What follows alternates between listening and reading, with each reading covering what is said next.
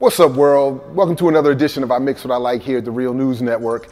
For this special edition, Bashi Rose and I actually were working in partnership with my main man, DJ Mike Nice, and WEAA 88.9 FM in Baltimore for a No Hooks for the Hip-Hop Chronicles segment. So check out this interview we just did with Comrade here in Baltimore about his politics and the culture that has inspired his work. When the sun goes down, we'll be right back. Right back. Right back. All my comrades, we'll be right back. Right back. Right back. Grab the gas mask, we'll be right back. Right back. Right back. Fuck the curfew, we'll be right back. Yeah, they made us disperse, but we'll regroup and we'll be right back. Cops killing us, now they blaming us. Why the hell you think the city flaming up? Cops posted at the mall though. Oh, I guess my life ain't got a price tag. What's up, world? Back again, No Hooks, WEAA, part of the Hip-Hop Chronicles here, 88.9 FM. I'm Jared Ball. On the other side of the glass is my main man, DJ Mike Nice, making sure everything sounds like it's supposed to. And on this side of the glass with me, first of all, my main man, Bashi Rose, working with us at the Real News Network as well. And but on the mic is Comrade, man. Welcome back to WEAA and to spaces I inhabit. It's good to see you again, man. So, well, let's just get into. First of all, I just really want to. So we don't have that much time in these segments. You are, to me, one of the. Forgive me if I'm mislabeling you here. One of the brightest young MCs, not just in this area. I don't like to refer. You know, I know sometimes artists get a little sensitive about being called local. I know you're bigger than that, but you are local to us in this area here in Baltimore. Just tell us a little bit, for those who may not be aware of your work, where is it that you're coming from politically is most interesting to me, most important to me. But coming out of Baltimore, coming from a certain political trajectory, tell us a little bit about that, and then let's talk a little bit about your music. And I know you got some big things coming up. Yeah, thanks. That's a great questions because I started rhyming from my activism and organizing in high school, and it grew as like a way to release that frustration and the poetry grew into the rhymes.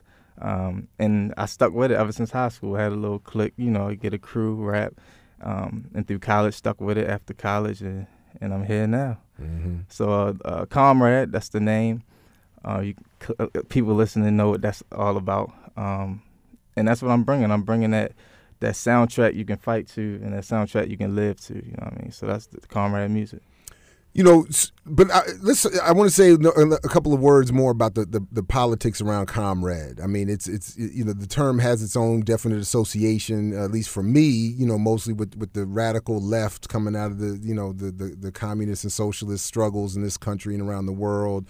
It's been appropriated, I think, more properly by the African world. I mean, Amilcar Cabral has a great statement about why he prefers to be comrade versus friend or family even. You know, I can't pick my family, my blood family, but comrade is someone that is not just a friend, but somebody I know will have my back through all kinds of struggle. So I mean, but that's how I associate the term. Yeah. Say a few words, if you would, to either correct me or to add depth to what I've said about how I see this term. Yeah, name. I agree with you 100%. I actually was being called Comrade before I adopted the stage name as Comrade through different political parties, revolutionary and communist parties.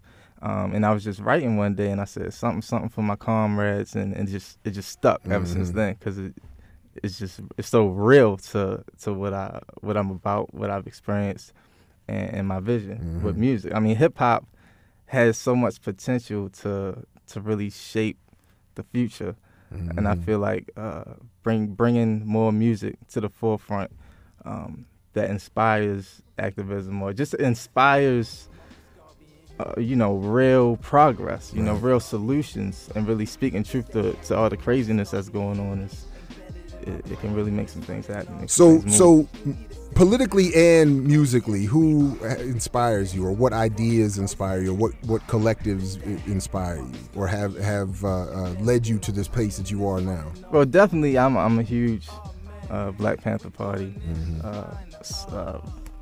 I want, like, not believer, but pretty much believer, follower. Yeah.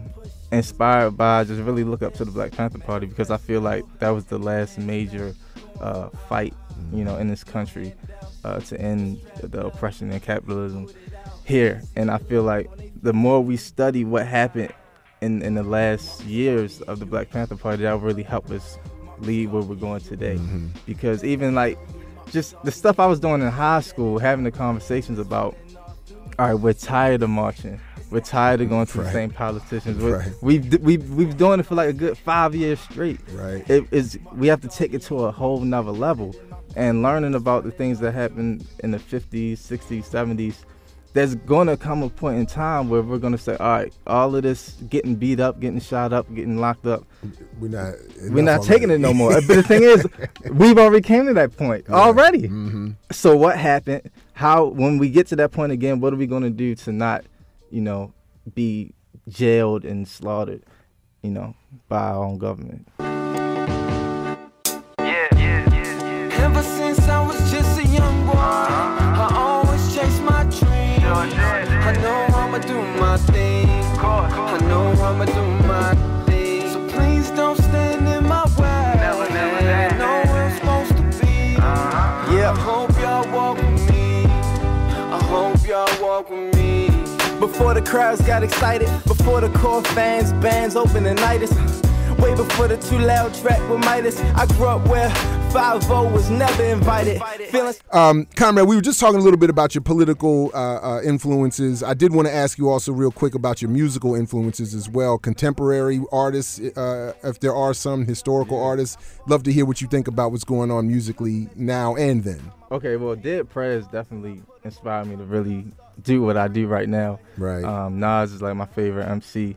Right now, I'm really bumping a lot of Wiz, a lot of Future, real heavy with the Future. But on so many different levels, I don't even need to get into it. That's a whole nother interview. But yeah, just really, and Kanye, I feel, is like the largest conscious artist. If you really, I don't want to say study, but if you really look at what he's doing, like his last single, what was that?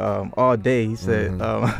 Talking to Farrakhan, that sensei, like who would say something like that in a single, so. Yeah, I mean, coming out of my era, I mean, references to Farrakhan and those kind of politics was routine. The follower of Farrakhan, don't tell me that you understand until you hear the man. To hear that today is almost a shock, actually. And somebody as large as Kanye, and I actually have argued and lost, some radical points in certain circles for defending Kanye. That I think that a lot of his so-called tantrums and outbursts are his reaction to crashing up against the system, to experiencing firsthand, maybe for the first time in some cases, smashing up against the system and responding in a certain way. That is something that we saw happen here in Baltimore. People come and smash up, face up with the system and its barriers. And I know that you did.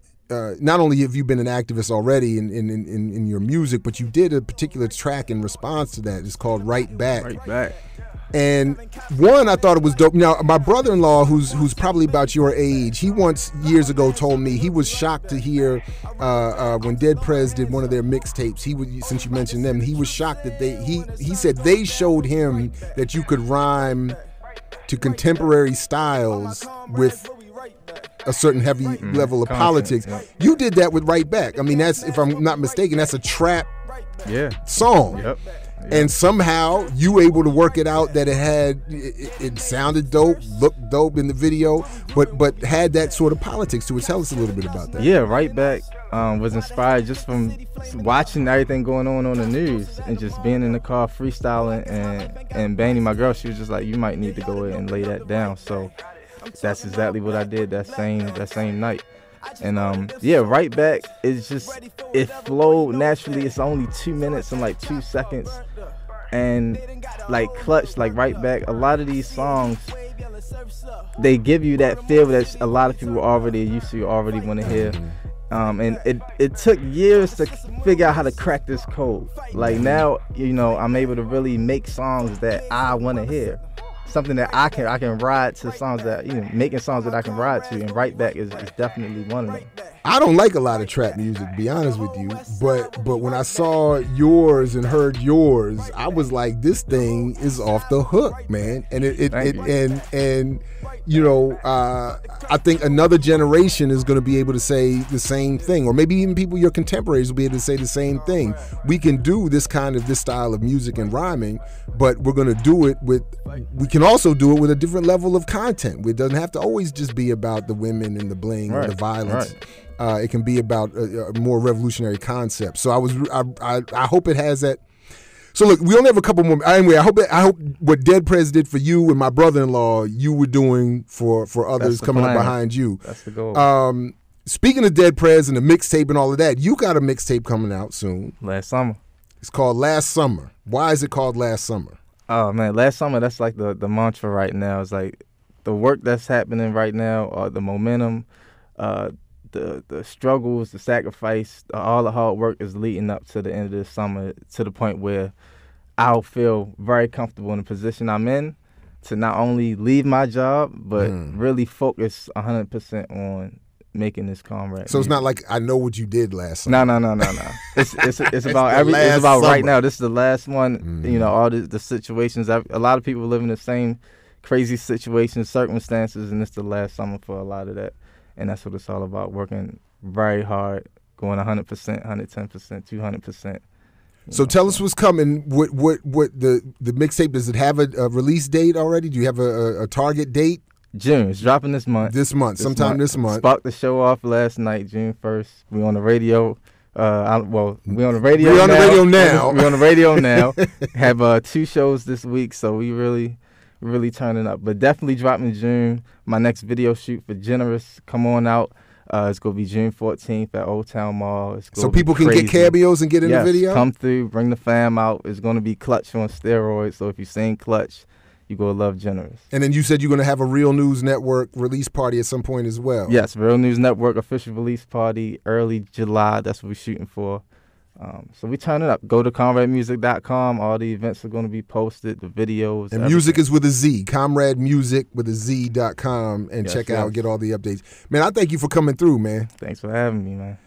I like this guy right here, man. This is when people ask me, like, you know, who's coming, he's on the top of the list, like the next wave. I love it, and I love this Last Summer concept too.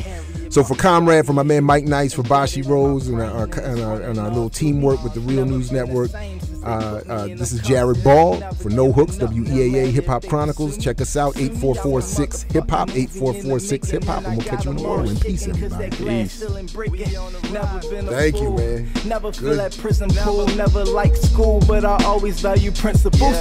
BG, camaraderie, part of me, it's been a part of me. That means it's more than me, as far as that I can see. We that deep, feeling every slum, hood, villa, and backseat. When we march and we pack streets, pick it in. So if it's locked, we kick it in. Through thick and thin, comrades, we gets it in. Let's begin, unite within until the mission in. Marcus Garvey and Huey. Marcus Garvey and Huey. This that Harriet, Marcus Garvey and Huey. Embedded in my brain and it's running all through me. Through me, this that, this that, this that, this that, this that, this that, this that. Marcus Garvey and Huey. Embedded in my brain and it's running all through me. I mix what I like.